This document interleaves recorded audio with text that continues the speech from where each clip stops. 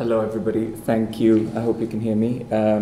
Thank you for the invitation. It's great to be here while we get set up. I decided to just have some pictures on the background running so that you don't fall asleep when I talk, and also you don't think about food because I know everybody's hungry. But also 15 minutes is a short time, so rather than tell you the history of Triangle, I'm going to tell you a bit of the story around it, or certainly a few general ideas and perhaps a couple of anecdotes, and maybe refer to some of these pictures towards the end of it. The Triangle Network was established in 1982 by the British sculptor Anthony Caro and the philanthropist Robert Loader. It came out of an idea that Tony Caro had back at that time, having been teaching in art school as well as being a practicing artist, because he realized that as soon as formal education would end for artists, there would be this sort of cliff, this nothing, this moment where you would be encouraged to go into your studio and start creating. And unless you became super famous and became part of a circuit where you'd have commercial galleries and you'd be part of biennales and, of course, now art fairs, you would be very much left on your own devices. So the idea that him and Robert had was to create the equivalent, perhaps, of a summer camp, a 2-week workshop. They started in upstate New York, which was where the first manifestation happened. And it was the idea was to bring artists to work alongside each other. So to have a situation where they would learn from one another. It wouldn't be about necessarily collaboration, but it would be, I don't know what's happened to the slide presentation. Oh, maybe it needs to go in a loop. But it would just be an opportunity to spend time together and to use dialogue and to use thinking and process as a way of introducing the activities to each other rather than product. So it was also very much an answer to a more formal way of presenting artwork, which would be through the product, a commission, a finished piece of work. I guess in this conversation I should just say I will use words such as mid-career, international, and all these things. Please treat them with a pinch of salt. I think these are shorthand words that we sort of use on the everyday when we try and quickly talk about what we do, but I don't know what a mid-career artist is, and I'm not really sure what an international platform is either. But I'm saying it and using it in that sort of, ignorance is bliss, I guess. But the concept of the workshops, as I was saying, is not necessarily new. Bringing artists together to work together for 2 weeks, the intensity of it, it was perhaps in the 80s, but even now, it's nothing really new. But perhaps what was different about this is that it spread internationally.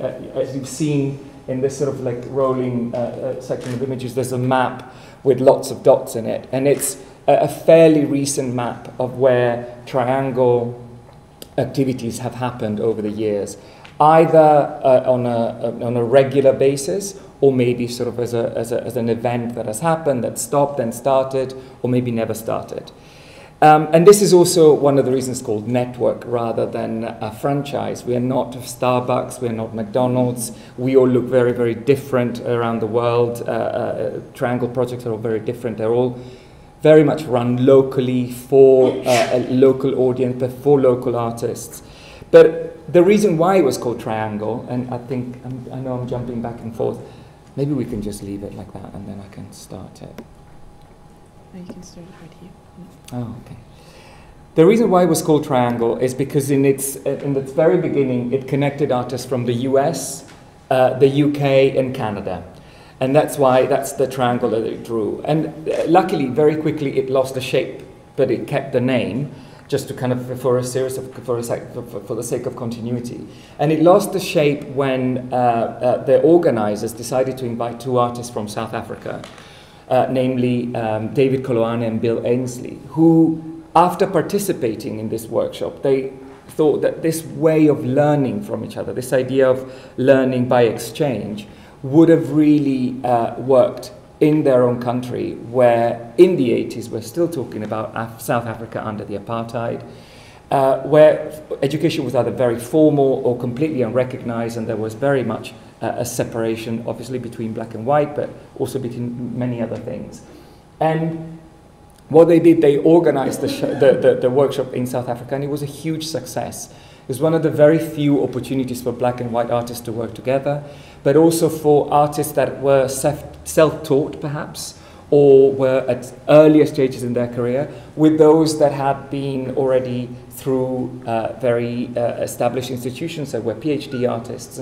The idea of that thinking and making was the common leveler for the participants to the workshops, was a way of creating a dialogue at levels that sometimes, whether in the institutional arena, perhaps this would have been much more difficult. So as I was saying, the idea of the workshops were really to create an opportunity for artists to talk to one another, to talk not just about different levels of career, but also across the international boundaries, across cultures and across nations. And the way they're still organized is that there is a local group of artists who take the model, this sort of concept of how to organize the workshop, and then they do it at local level. So they bring half of the participants of the workshops. The workshops are between 15 and 20 artists that take part in it. Half of these artists are local, and the other half is generally from the region, but also further afield. So when David Koloane and Bill Ainsley took the workshop to South Africa, they also invited artists from other parts of Southern Africa to participate. And again, this was also, we're talking about 85, an opportunity for artists that perhaps work in a similar region, but perhaps haven't met each other, but because of boundaries and visas, and there's still these difficulties are still very strong. Artists travel, and in this age of globalization, sounds like we can all move around. But actually, just yesterday, I was told that an artist that we invited from Pakistan to Gasworks was denied visa, even though we've done everything legally. So this idea that we can all move freely is bizarre, and we all know it's not true, and I think we need to shout that even louder. I don't know how I'm doing with time, but hopefully I still have some. So over the years, what I'm showing here is a sort of like with the images, is that the idea of the workshops has become very much ingrained, and more and more partners have adopted this program, this model. Sorry, they've taken it back home with themselves. So you see in this image, they've taken it back home, and they created this sort of local satellites. And actually, my role as the director of Triangle is very much to manage how exchanges could happen. It's to work with the idea of mobility, but I have no influence, and nor do I want it, in deciding who participate in the workshops, what sort of selection of artists gets made. And the idea is that initially all the workshops start with no theme. There are in some cases some idea of perhaps a concept, whether it's, we've had workshops around performance, or we've had workshops about artists that operate out of islands, either as a concept as well as a geographical space. But the idea is that they're all very open, and what you're setting up is a situation where the participants decide over the period of the 2 weeks what the perhaps recurrent theme or where the thread might be. So it's really about creating the settings for something to happen, but really not knowing what that might be at the end. And that's also the way this is presented to the public. So the initial part of the workshops are generally closed door, so that's very much about the participants. But then it ends with an open day, and that's an opportunity for the artists to show the work that they've done during the 2 weeks, which is generally in process. Making work in 2 weeks It's obviously a bit of a joke. Nobody believes that that's where you're going to create your masterpiece. Might happen, but the idea is that this is an open, particularly when you're in a place that you've never been, in a situation that it's not necessarily familiar. But the idea is to kind of use what you have around, use your peers, and create something that makes some sort of statement, some sort of gesture. And that is then, through the open day, introduced to the public. And the idea of having the public there, again, it's obviously not to show what art from around the world looks like, or what the workshop can produce in terms of art, but it's again to continue with this idea of a dialogue. It's about engaging the locals with artists from abroad or their own artists, and starting that kind of conversation about what art may look like, or what function might it have in these sort of setups. Although workshops continue, they've diminished because they're very expensive, and funding has been a big issue, and we can talk more perhaps this afternoon about that. But what I wanted to say is that they've also been the bedrock for a lot of projects that followed within the Triangle Network. So some of the partners over the years established themselves as permanent spaces in Johannesburg, in London. I'm also the director of Gasworks in London, which actually is a copy of the Bag Factory. The Bag Factory in Johannesburg was set up in 1991, where after years of organizing the workshops, the local organizers, David Koloane, as I mentioned, they thought we need a permanent space, but this idea of the exchange can happen over a long period of time. 2 weeks is not enough. Artists in this country don't have studios, and therefore everybody operates out of their own garage or bedrooms. There isn't really that idea of creating a community. We need that space.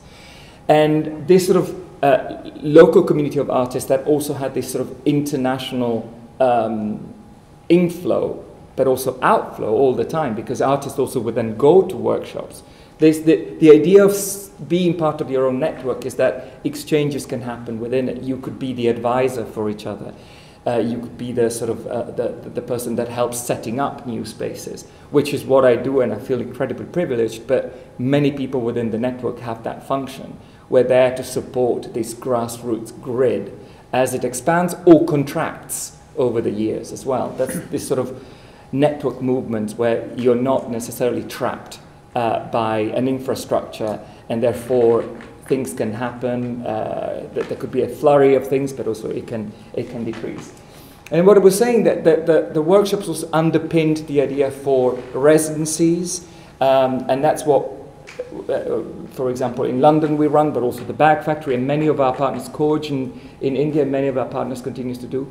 But we're stretching the idea of a workshop where artists interact with one another over a longer period of time. I think I'm nearly done.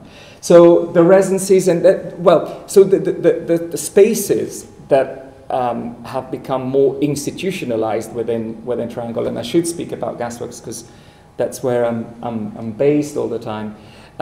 Really try to continue this to continue to be bridges between the locality, so serving the local artist group. For example, Gasworks has studios for London-based artists. We were very lucky to have been able to buy and refurbish the building recently, which has secured spaces in a city where buildings are sold off to developers and then turned into luxury apartments. So the idea of actually securing a space that will be, at least for the foreseeable future, a space for artists in a fairly central part of London, it's become a luxury.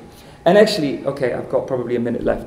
I wanted to say that, when Triangle started in 1982, there was very much this need to set up a space for dialogue, a space for thinking, and a space for making for artists. And you would think that almost 35 years later, things have changed, and things have changed in many ways.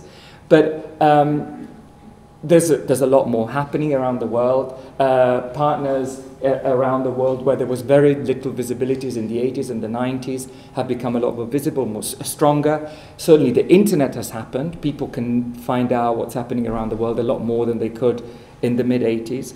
But the market has also increased very much. And this idea that artists are, that the output of artwork goes very quickly within this sort of commercial sphere has become very pressing, certainly for me living and working in London and working with younger artists.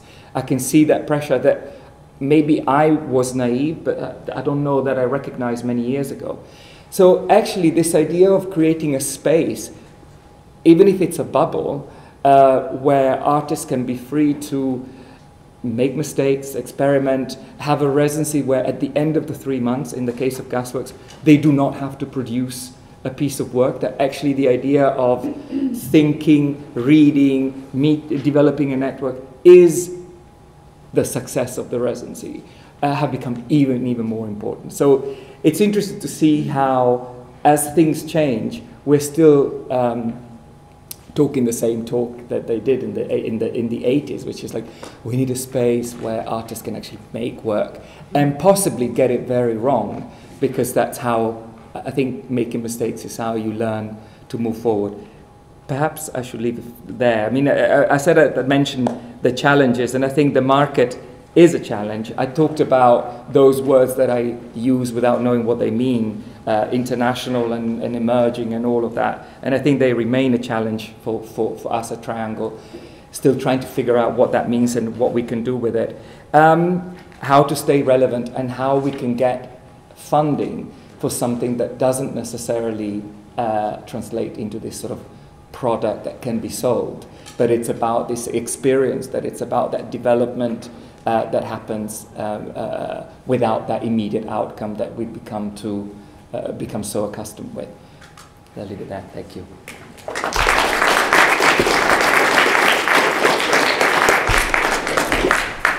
Yes, thank you.